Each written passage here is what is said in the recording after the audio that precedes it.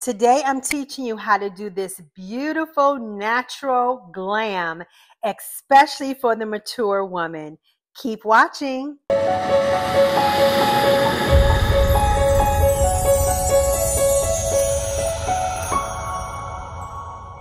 Guys, first things first, we're going to start off with primer. But before I even start off with primer, I always like to hydrate my lips with a lip balm.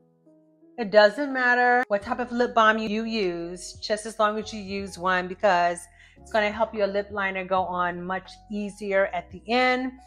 Also, I have already done my skincare, and I will do another video later about skincare, but I've already done my skincare. I've already done my moisturizer. So the very first thing I'm going to do is start with primer. Now, what is the purpose of primer? Primer goes on, first of all, after your moisturizer, before your foundation. And it's designed to create that barrier between your skin and your foundation so that your foundation will last longer on your skin. Also, if you happen to have large pores, fine lines, it acts as a filler. Now, there are many types of primers. I am a dry girl. I am more normal in the summer, but I am normal to dry in the summer, but I'm definitely dry in the wintertime. So I use a hydrating primer. So it kind of feels like a moisturizer, but it is that barrier, that base that is priming my skin and preparing my skin for the foundation. Then there are primers that are matte for you ladies that are definitely oily. Maybe even if you're just oily in the T-zone, you can just use the primer just in the T-zone area. And then there is just a basic primer that anyone can use. So I tend to go with a hydrating primer for my skin, and that's what I'm going to use today. I actually have two here today. I just wanted to show you. First, I have this Laura Mercier primer. This is the hydrating primer that I use on a normal basis. But another wonderful primer is by Milk. It is a matte primer. And so if you are more oily, then you're going to just use it in your T-zone area, usually around the nose and the chin. These are usually the areas that you get a little bit more oily, or if you're oily all over, then you would use it all over. So just a pea-size amount is what I'm going to use. I'm going to use my fingers to apply, rubbing it together, starting in the center of my face, because that is the area that the makeup tends to fade away the fastest, and then rubbing it out on the rest of my face. And usually what's wonderful about a primer is that you can even see from just the application how nice it is, how it's already smoothed out the skin, and I can definitely tell. Now, I'm going to go ahead and do my brows. I am not a big brow perfection type of girl. I do like to do my brows first before my makeup, but I don't spend a whole lot of time because I can really perfect it with my foundation and with my concealer. So the main thing though that I do use is this product. It's by Maybelline and it's called Super Slick. And I love this because if you do have longer hairs, it does lay your brows down nicely. And so I like to use that first. So I had already put some of that on prior to starting the video. And so as you can see, my brows are nicely laid. I've kind of just brushed them up and out a little bit because that's the way they naturally grow, but they are definitely going to stay in place. So what I'm going to use to fill in my brow is by Benefit, and it's called Precisely My Brow Pencil. And what I love about it is that it has a brush on one end, and then it has a fine tip pencil on the other end, and you just roll it up and you use it from there. I love this because you can really just define your brow really good. It's very effortless. It doesn't come off very heavy at all. And it's just like the perfect brow pencil. I have used this for years and I will never change. The number I'm using is 4.5. So I'm going to use that now. But before I do that, because I have put moisturizer on, because I have put primer on, my skin has a little bit of a slip to it. So what I'm going to do just on my brows right now, I'm going to use a brush like this. This is by Real Technique. It is a concealer brush. And I'm going to tap it into my loose powder. And I'm going to just rub it over my brow. Because if I try to go in right now with that pencil and put it on, it's just going to glide and slide and it's not going to stick. So that's why I'm putting a little powder over that brow, over the skin, so that now when I go in to apply, it has something to adhere to. So I'm going to go ahead and fill my brows in. I like to start at the bottom first, using short strokes and bringing it out. And then I go ahead and I do the other side because I just like to see that it's even from the very beginning. And that looks good. Then I like to start at the top, right probably at the highest point, and I begin to outline there. And as you see, I have no hairs here. So I just create an outline and I bring it around until it reaches the end of the bottom line. And then I begin to fill it in from the back and move my way forward. Again, I'm using just little short strokes. And if you ever fill it in and it ever seems like it's too much, too heavy, you're just going to simply use the brush on the other end and brush it out to soften it up. Now I'm going to do the other side. Starting halfway in, going to the highest point, and then outlining and bringing it down to meet the bottom line. Now I'm going to fill it in, starting at the tip. And don't worry that they're not perfect because your eyes are different. They are cousins or they're sisters, but they're not twins. That's like the old saying we used to say when we worked in retail beauty. They're sisters, but they're not twins. So you have to stop, take a look. Does it look even? What needs to be done? And I see this has more of a point than this one.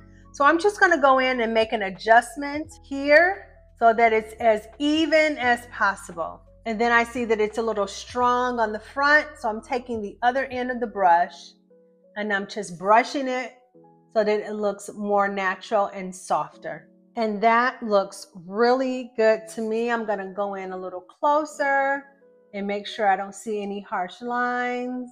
And there we are. Next, moving on to foundation. Foundation is very similar, almost like your primer.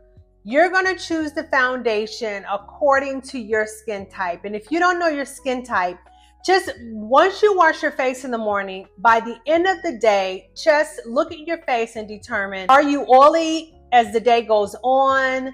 Are you still dry? Do you still look pretty normal? That's how you're going to tell.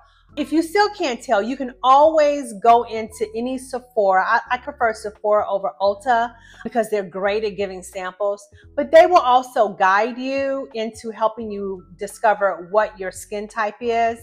But you're going to choose a foundation like how you choose your primer. So if you're dry, you're going to choose a foundation that is more hydrating. If you are more normal, then you can kind of go either way. It just kind of depends on what type of finish you like. And of course, if you're oily, you're going to want something that has a little bit of oil control in it, or that is more of a matte or semi-matte finish. I particularly, for my skin, again, because I'm dry, I like to use a more hydrating foundation, especially in the wintertime. But when I'm really trying to get super glam, I do use a more full coverage, semi-matte foundation. Not super matte, but just kind of a full, well, I guess you could say it would be matte foundation when I know I really want my makeup to last all day. And I just want this really flawless look, then that's when I would use more of a matte foundation. As far as the different tools that you can use a brush, you can use a beauty blender. I actually have two. This is an actual beauty blender that I use. You can buy this at any Ulta. You can buy this online at Amazon. And by the way, everything will be linked below. So if I don't quite mention what it is, I will have a link below. Or you can, and this is about 20 bucks if I didn't say. Whereas this is a pack of maybe 10, I think I bought. And I love them because they come in like brown tones.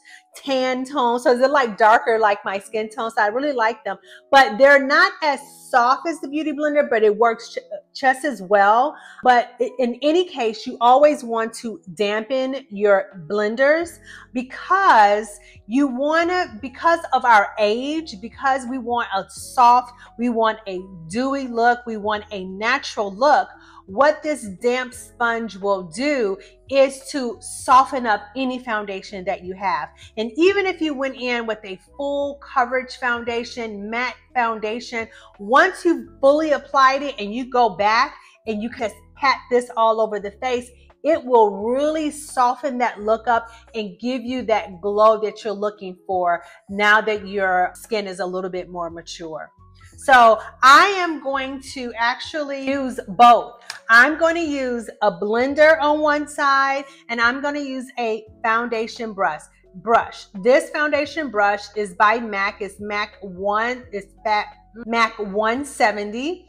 And the way that you know that it's a foundation brush, because the bristles are very tight, it's very dense, so it's designed to give you a nice full coverage when you are applying your foundation.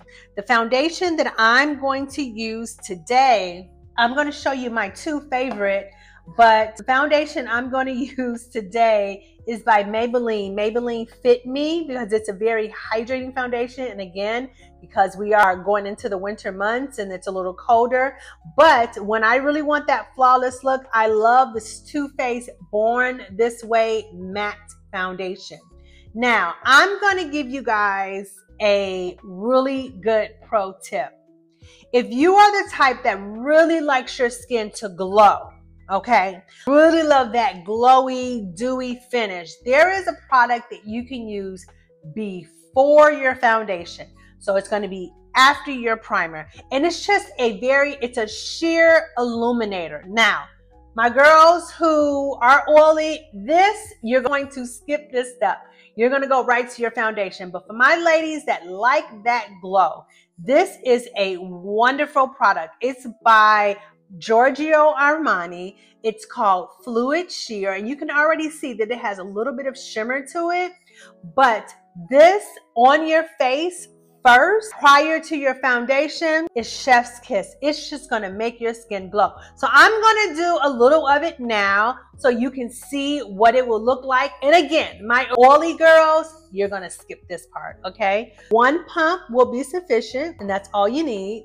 You're going to rub it together. I like to focus on the center of my face and on my forehead, down the bridge of my nose. You can already see what a beautiful glow that this gives. And you see it isn't too much. It's just enough. Really, really pretty in the summertime when you're tan. Your skin is even because you've laid out in the sun and then you just put this on. Girl, bye. It's so beautiful. You will absolutely love it.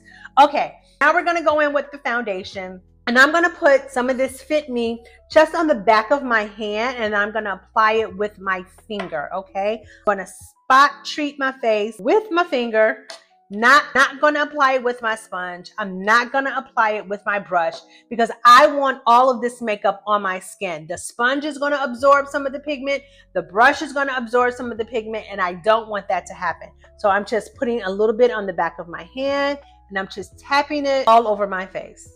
Make sure you just have some Kleenex nearby to wipe off any excess on your hand. And as you can see, I'm avoiding the under eye area. I don't want it underneath my eye because our concealer will take care of that. I'm grabbing a little bit more to put above my lip area. The other reason I like to do it this way is because it gives it time to kind of on my face. And the longer something sits on the face, the better it adheres to the skin. So that is why I kind of put it on and let it sit as I get it on all over. And now I'm going to go in with my brush. I'm going to do just kind of pat or a stippling motion because I want to press this foundation into my skin. I like to work in sections. So I like to do one side of the face first and then work my way to the other side. Remember, if it's not enough, you can always go back and put more. It's always best to start off with just a little bit and then you can always build it. I completely forgot. I did say I was going to do one side with the brush and one side with the sponge. So we're going to pretend, right? So I did this side. And so if you were to use your beauty blender, you're going to use the fat part and you're going to just tap it in. Okay? About that. And that looks great. Skin looks even. Skin looks dewy. Skin looks healthy. And that's what we want at this age. The next thing we're going to use is our concealer. Concealers are great. It does so many things. First of all, it's going to conceal, but it's also going to highlight. So as you put your foundation on, though it's evened out your skin, it makes your face look completely flat. You don't see the natural shadows and highlighted areas that you normally would see without your foundation. So now you've got to bring those highlights back, and you want to highlight the area where like naturally hits your face. So right now you can see that there's light hitting me here, a little bit around the nose, and there's light hitting me here. The shadows are here on the side, and we'll address that later with contour, but that is where you want to conceal. And I have used so many concealers, but what has been my tried and true is this LA Pro concealer, you guys. It's so wonderful because it comes in so many shades. It gives a full coverage. If you're oily, you probably will like this a little bit more. I truly love this. But I'm also going to try today for the first time Born This Way Sculpting Concealer by Too Faced. Since I figured, you know what, since I already used the foundation, let me try the concealer, because so many people speak so highly of this as well. I already know that it's going to give me a medium to full coverage, but the difference between this one and this one is that this one is a little bit creamier. So I'm really excited to use this. So I'm going to go in with this. What's nice about it is that it has a one-tip applicator, and I'm going to go ahead and highlight all the areas first. Then I will come back and I will contour, and then we will start to blend. So I like to start right here, because this line that I'm drawing here is going to help with the contour of my nose. So it's already giving me it's already giving me the definition that I need when I get ready to go in and contour the nose. So the trick with concealer is that you don't need a lot. And I'm already seeing, because how creamy this is, I certainly do not need a lot. So just a little bit there. I'm going to do some here on the other side, here, and then down the forehead, down the center of the nose, a little bit here, and on the chin. Okay. We'll do a separate video as far as trying to figure out the right tones of your foundation, the right tones of your concealer. I have warm undertones, but I'm kind of neutral. I can go either way, honestly. I can go cool or warm, but I am warmer in the winter time, which is why you can see with this that it is a warmer tone. And by the way, when you are picking out your concealer, you want to go 2 to 3 shades lighter than your foundation. This is clearly 3 shades lighter than my foundation, but I absolutely love it. That is the rule of thumb, okay? With blending out your concealer, you can either use a brush or you can use your beauty blender. This brush is by Morphe. It's brush M335, and it's actually like foundation brush. It's very dense, right? The bristles are tight, so it's great for blending out.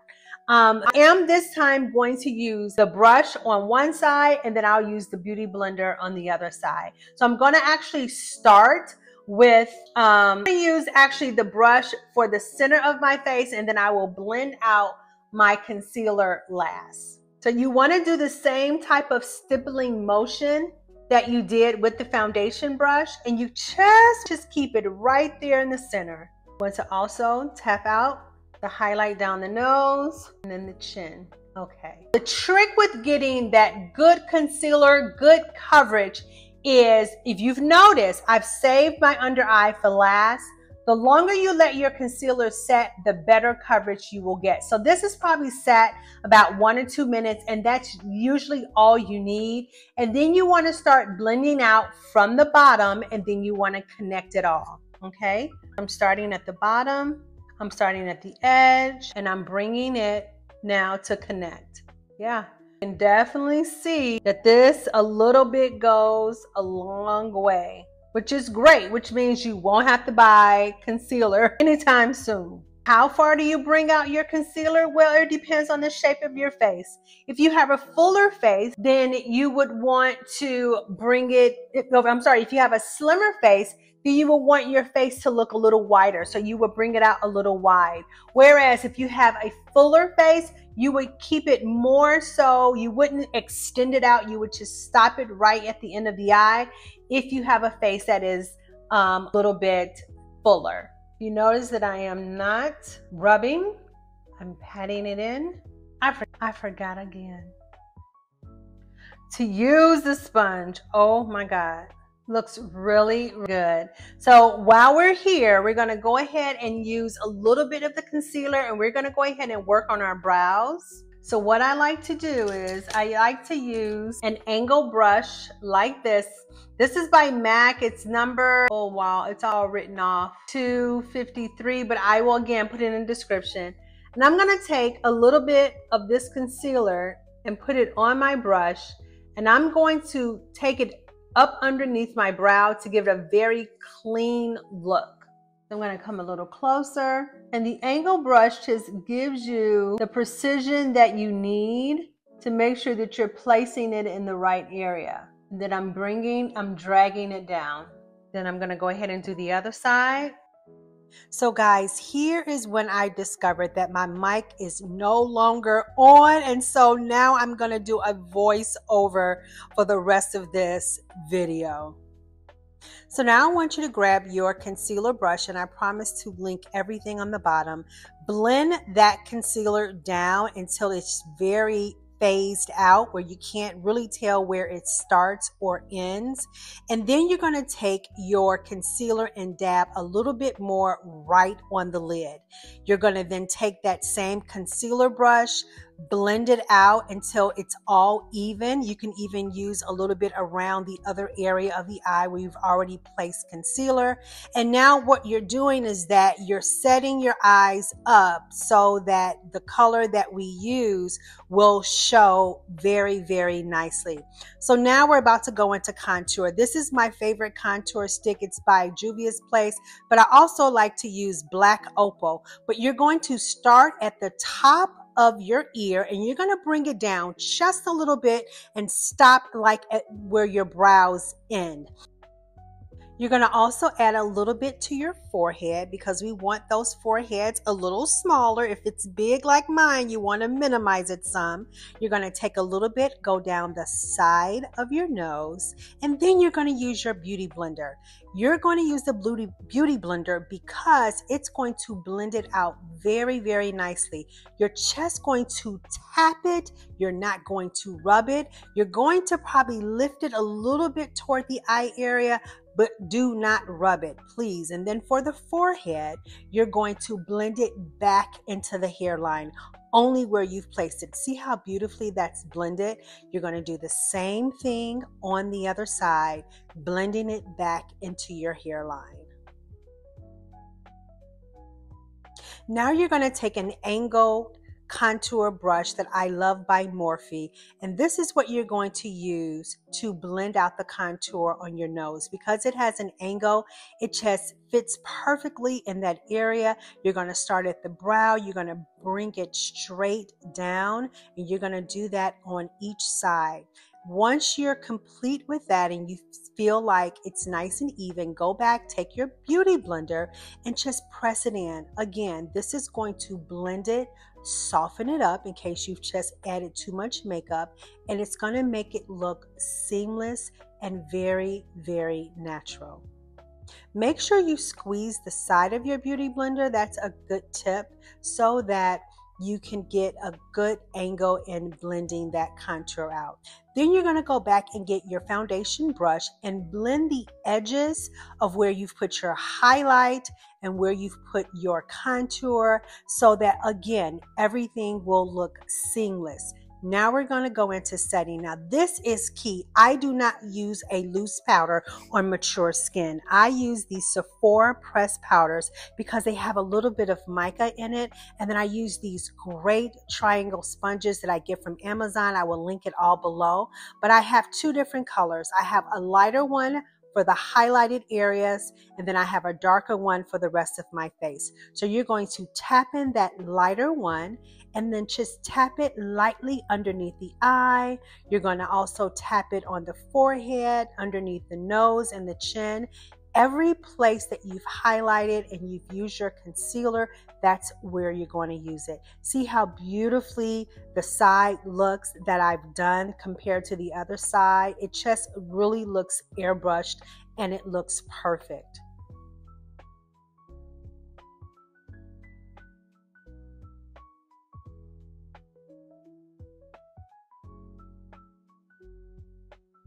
You're going to also add a little bit over your lids, because remember you did put concealer there. So we want that area to be matte as well. Now we're going to get into the bronzer, and the bronzer is what you're going to use to set that contour.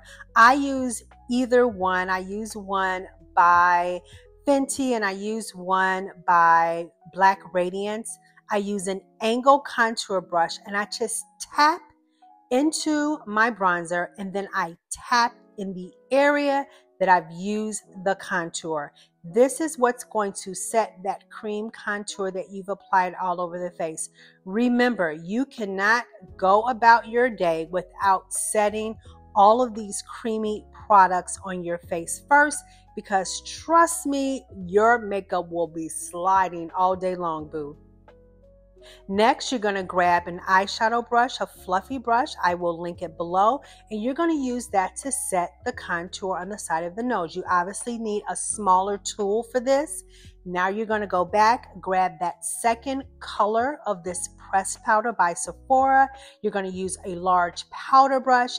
And now you're going to tap this on the rest of the face that you have not set. Because remember, you've only set the contour, you've only set the highlighted areas. Now the other places need to be set as well. And girl, I'm looking real cute, real cute. Okay, now you're going to also go in and use that same brush.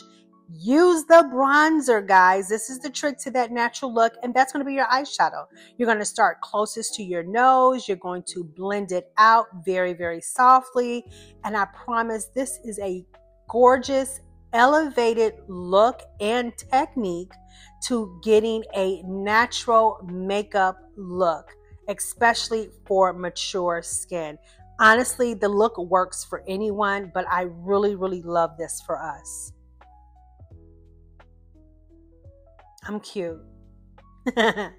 Okay, now we're going to be going into blush now, and I love Juvia's Place, and you obviously see that's my favorite color, but I'm using a blush brush and I'm just tapping it a little bit above where I've put my contour, right? It has a beautiful glow. It has a slight pink undertone to it. I'm going back with my puff and I'm tapping it on top because it's going to make it all be seamless together.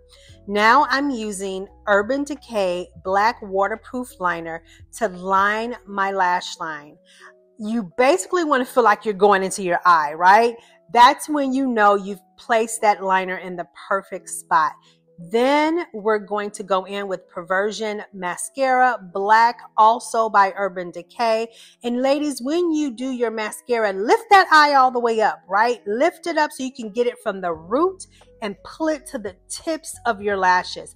Do not pump your mascara. You're pumping air in and it's going to cause it to dry out. I need you to swirl it, right, when you need more makeup on that brush. Now we're going to go in and do the other eye. Now, I am a lash girl. I'm doing this for you ladies who don't necessarily want to wear lashes, but I'm going to put some lashes on later. Now, underneath, do not be using black eyeliner unless you're going to a black tie affair. Use brown, burgundy, soft green, anything underneath the eye. See how beautiful that looks as opposed to a black. The black makes the eye look harsh and it pulls the eye down sometimes. But I think for an elevated look, for a natural look in your makeup, brown is ideal for underneath the eye. As I said, I'm going to put on some lashes because I am a lash girl, but I love it because look how it really just opens up my eye.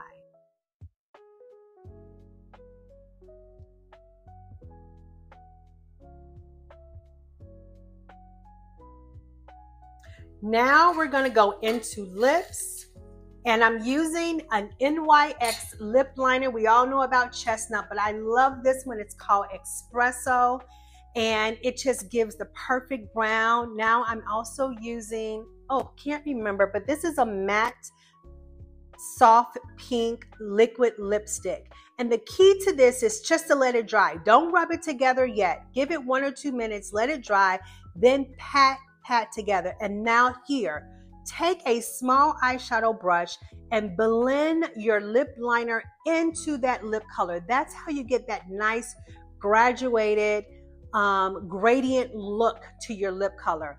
Now I'm using Pat McGrath. I love her lip glosses. And this is just going to go on all over. Once you apply it to the top, do not rub together, ladies. Put on a fresh coat on the bottom as well. And this is a beautiful, beautiful natural lip color that will go with anything you decide to wear. Now, the last step, we're going to set with this one-step setting spray that I love. I promise you, this literally makes your makeup last for 24 hours. I love it, and I hope you love this look too. Thank you so much for hanging out with me today. I'm so sorry about the audio, but I am loving this look, and I need you guys to subscribe, please. If you love this type of thing, if you're over 40, you want to elevate your look, you're trying to just elevate your life, boo, please subscribe. Thank you.